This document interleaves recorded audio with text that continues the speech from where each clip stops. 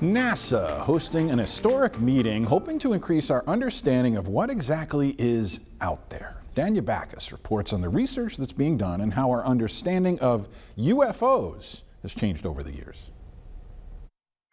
Oh my gosh.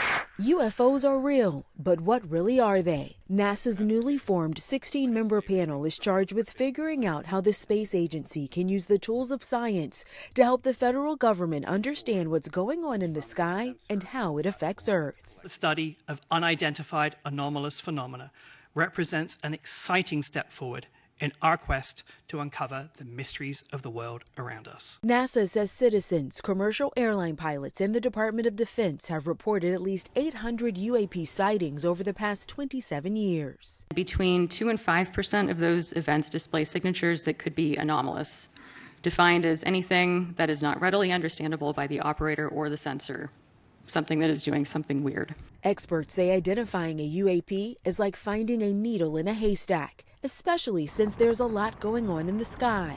On any given day, there are 45,000 airline flights and 184 weather balloon launches in U.S. airspace.